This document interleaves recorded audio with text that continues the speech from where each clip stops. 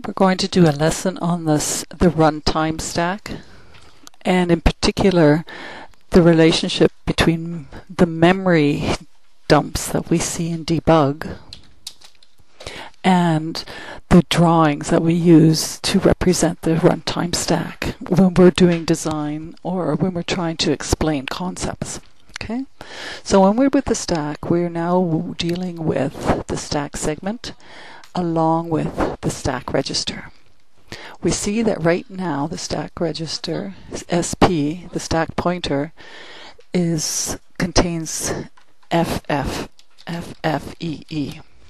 And when we draw it, we show that it is pointing below the bottom of the stack. We're going to now put some things in the stack, and we're going to do that by pushing. So let's assemble C100, and we're going to do it by doing pushes. Okay, we're going to push the contents of AX on the stack, we're going to push the contents of BX on the stack, and then we're going to push the contents of BX again on the stack. So we're going to do 3 pushes, okay, followed by 3 pops. But we're going to pop the first one off in CX, pop the second one off into BX, and pop the third one off into AX. Okay, right now AX, BX, and CX all contain 0. To make this interesting, let's change the contents of AX. So AX is going to say, let's make it equal to AABB. And let's make register BX equal to CCDD. Again, I'm using different values in each of the lower byte and the high byte. Okay, so review. Our stack pointer is FFEE. Our register of AX and BX. And we're going to execute the instruction of push AX, push BX, push BX. Okay, but we're going to do it one by one. So, execute the first one, push AX. What has changed here? In terms of the registers, AX and BX, they haven't changed. What a push does is it changes the contents of memory addressed by the stack pointer. So what has changed is the stack pointer has gone from FE to EC. Okay, so it's gone from EE and it's gone up to CC. So we say that it's been dragged over here and it's now pointing to this location. Okay? And this location now, if we look at it, if we do a dump, not of the code segment, the data segment, but in the stack segment, and we dump it at FFEC, we see that FFEC contains AABB. Now remember, when we draw stack diagrams, the width of this is 16 bits because stack operations are always word oriented.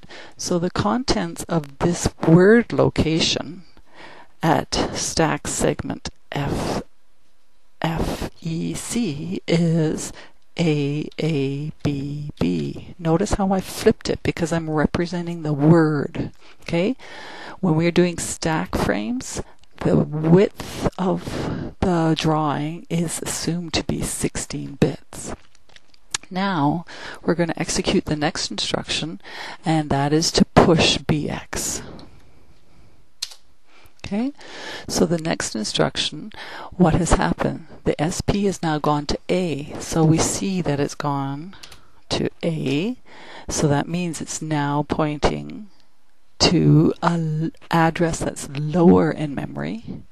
And if we look at it, okay, let's look at display, stack segment, FFEA, we see that it's got CCDD, where CCDD came from BX. So again, we do our little Indian swapping, CCDD. Okay?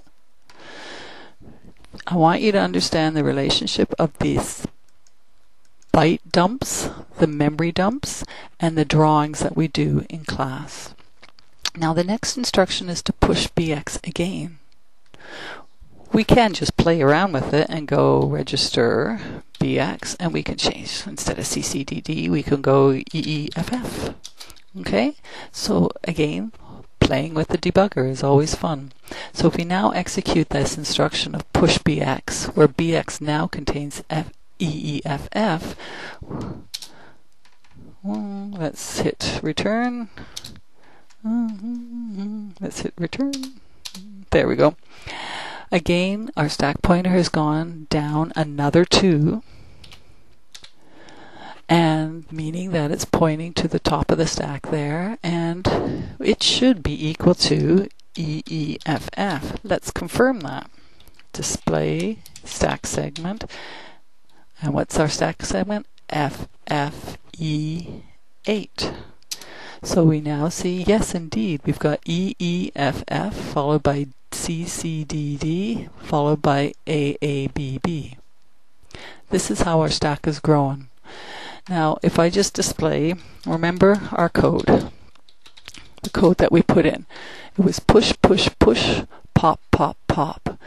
Notice that I've changed the registers that I've popped in. I've made them CX, BX, and AX. Can you predict what these values will be when we come back, when I execute the next 3 instructions? So, our registers, our IP is pointing at 103, so we're about to pop the top of the stack into CX. Then we're going to pop the top of the stack into BX. Then we're going to pop the stack into AX. Okay? So, to be clear, let's go AX. Let's make it 0. Register BX. We're going to make it 0. And register CX is already 0. Okay? I'm going to pop the first one. Remember, we're going to pop this one.